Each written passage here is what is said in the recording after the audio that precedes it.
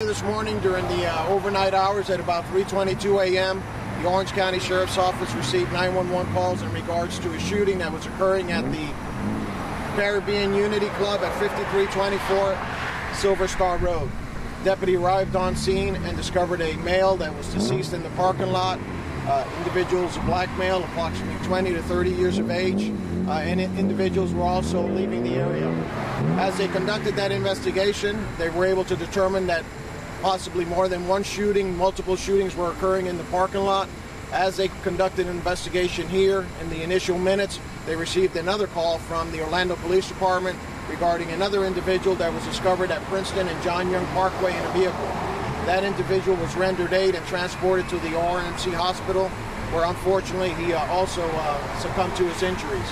That individual is described as a Hispanic male, 26 years of age, by the name of Juan Carlos Ilaraza. His next of kin have been notified. Our homicide team is on scene. Our forensics team is on scene conducting follow-up investigation, conducting interviews, and obtaining statements. They do have some individuals that they're speaking to at this time, but we do ask the community to provide us information to Police Call Crime Line in regards to the shooting that occurred this morning. We know that there was a lot of individuals here. There was a lot of people that were in the club. There was a lot of people that were out in the parking lot, and we're trying to piece this together because we have two individuals that are dead, two individuals that were shot, and we're trying to determine the circumstances of that shooting because we know that there were shootings going on in this parking lot early this morning. We know there are witnesses out there that can provide us information, and they can provide us that information via Crime Line and also provide it anonymously if they need to.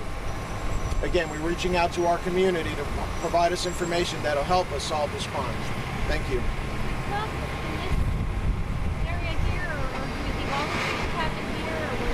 Yes, the information that we have, preliminary information at this point as we're putting the details together, are that when we arrived on scene, we discovered one male was deceased in the parking lot.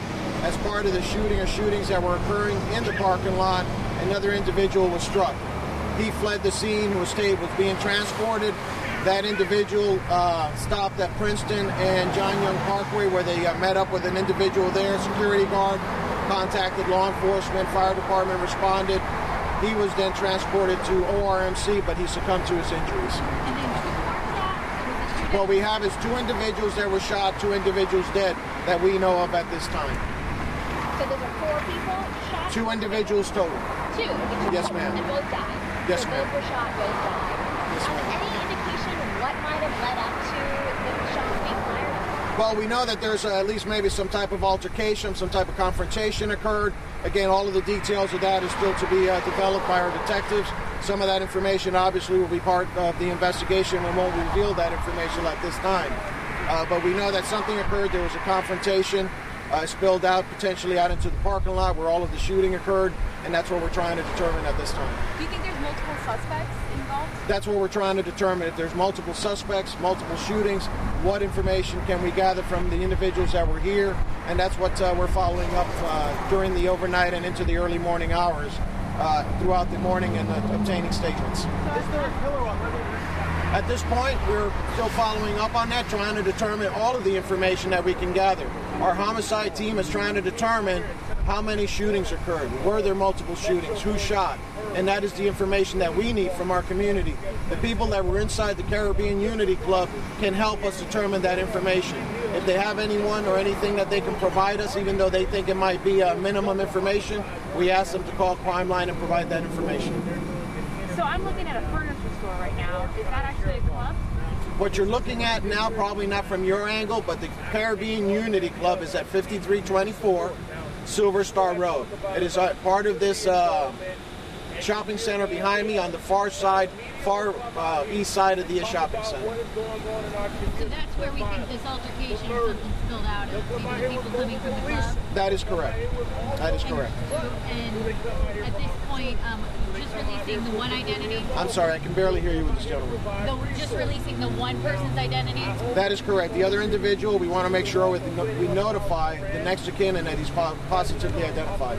Do you know if there's cameras in the area or anything? That is all part of our investigation. We'll continue to follow up. We'll scan the area. We'll look for anyone else who may have seen something. We'll look for video cameras, security cameras, and try to obtain that information that will help us in our case. So no suspect in custody? What's that? No suspect in custody? At this point, we do not have anyone in custody. We are questioning individuals that were present, and we'll continue to do that throughout the morning. And this is an area of Orlando where we see a lot of violence. Do you have any message for people in this community who might be concerned to hear about this and know that there is a gunman or possibly there are gunmen? Well, we are looking again for all of the information that we can gather. This is an area where we work hard. We've been working with the Orlando Police Department closely. Sheriff Demings has put a lot of resources into this area and continues to do so. We have a detail that works here throughout the evening, through the daytime hours, and into the late night hours as well, early morning hours. When you have a situation where you have alcohol, you have disturbance that occurs, you have individuals with firearms, violence is a mix for that. So one of the things we want, again, is when you go out, the violence is not the answer for these things, but obviously it does occur. We want to get these people off the streets. While we have you here, is there any update on the attempted rape that you guys responded to? Ma'am, I will have to do additional follow-up on that before I can provide you any information on that. Have you had issues in this parking lot before, and specifically related to that, the Caribbean? We would have to do a search of calls for service. I do not have that as I stand here before you. Could you say the victim's names again? The victim's name is 26 years of age, Hispanic male, Juan Carlos Ilarraza. I-L-A-R-R-A-Z-A is the information I have at this point. Could you spell that? 26 years of age. I-L-A? I-L-A-R-R-A-Z-A. Okay. Is he the one that died here or on? He is the information. He is the individual that passed away after he was transported from Princeton and John Young Parkway. No, sir. That individual has not been positively identified.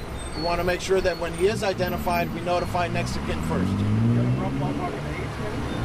As I advised, 20 to 30 years potentially. That is all preliminary at this point. Okay? Second crime scene over there. Sir? Is that second crime scene at Princeton? There was this morning, sir, during the overnight hours. Currently, the crime scene at John Young and Princeton has been cleared.